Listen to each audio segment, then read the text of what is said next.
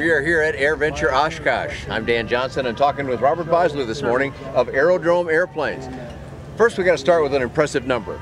We're standing in front of a handsome airplane, but how many total do you produce these days? We do 21 different unique World War I and antique aircraft replicas. 21 airplanes. That's got to be up there somewhere in the high category of any one company producing that many models. That's very cool. And they are all these World War I replica airplanes, are they? Well, all except for two. We have two that meet the ultralight criteria in our Dream Classic and Dream Fantasy, but the other 19 aircraft are specific to World War I. Okay, so by that implication, then I can infer that these are experimental amateur-built airplanes, Robert, is that right? That's correct. They are experimental amateur-built, and they all qualify in the light sport category.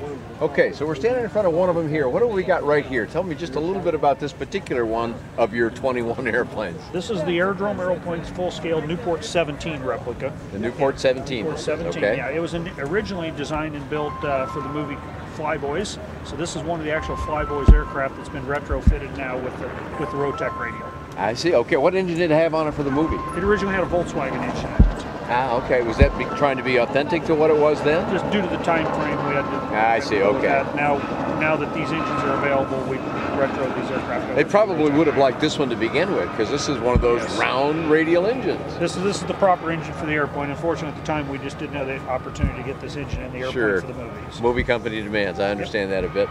How many movies have your airplanes been involved in, Robert? We've got two movies now, in the Flyboys and Amelia. And then we've done the reality TV show Mad Scientist. Some of our aircraft have been featured in as well. Pretty cool. I bet you that did some stuff for sales, did it? That was fun, yeah. Yeah, we get some interesting contacts. I'll bet. How many airplanes have you got? Not just how many do you produce, but how many are flying out there? We have approximately 75 aircraft flying in the market. And how many kits have you sold? Approximately 500. 500. So you got a good many, 400 and some, in various stages of production. What does it take to build an airplane like this? Typically about 400 to 500 man hours to complete one of the full-scale aircraft. And when you do some of our 3/4 scale aircraft, it's around the 300-hour mark on those. 300 hours. That seems pretty brief for what I'm looking at. I see quite a bit of just covering work alone, which puts some people off. Do you offer any way to hasten that for them? Do you have partial kits or anything that are? We do builder's assist, where customers can come in our shop and we'll assist you in building the airplane. Typically in one day we can have the entire fuselage framed. One day, is that right? Yeah, one day.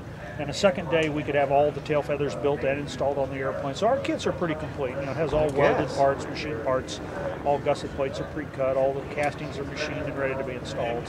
So what looks like an all-wood airplane is not an all-wood airplane? There is no wood in the airplane other than something like the instrument panel or dummied up struts. I mean, I can see, I'm looking over your shoulder here, so I see a strut that I could tell this close is not wood, but from a little bit further back, it sure looks like wood. So you're trying to recreate the image, but using modern materials to do that. Is that right? We want all modern materials, modern safety, modern performance, engines and systems dressed to look like an old aircraft. So the fun of yesteryear with the advantages of today. Absolutely. Excellent. Well, looking more at the engine on here, that we've got this nice round radial engine on it.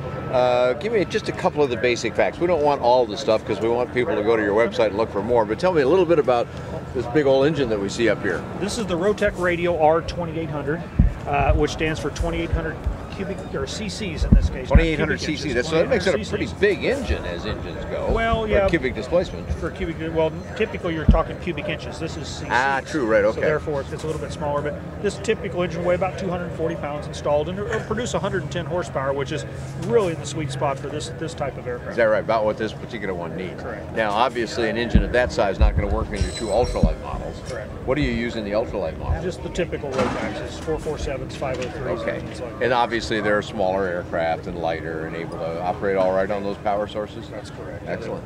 You also have is it the Eindecker that will qualify as an ultralight? We have a specific example of the Eindecker we built for the new UK laws that came out here a few years back.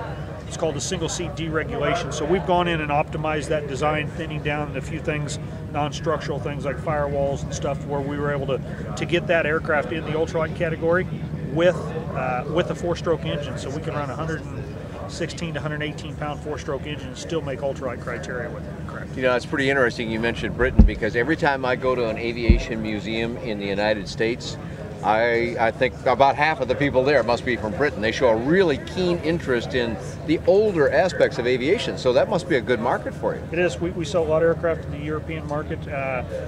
You know, World War I was in their front yard, you know, and the 100th anniversary of World War I's coming up right now, so there's a lot of interest specifically in the European theater. Well, that'll probably help sales a little bit more. I hope so. You've given us a lot of information here, Robert, but there's got to be a bunch more. With 21 airplanes, we couldn't obviously cover all of it. Where would we want to go on the website, since that's where folks are watching, to get more information about your company? Our website is airdromeaeroplanes.com, and it's unique spelling, AIRDROME AEROPLANES. Yeah, normally we associate aerodrome with aerodrome, so correct, yeah. kind of reverse the order there a little bit. Correct, yeah. The aerodrome was the old field, and then the aeroplanes is the old way of referring to airplanes. So yes. Airfield, old aeroplanes. Well, I think that's pretty cool. Some really pretty airplanes that appeal to a lot of folks here. You can get more information on their website about all their products. You can get more about all kinds of light aircraft on buydanjohnson.com or bydanjohnson.com. Thanks so much for watching today.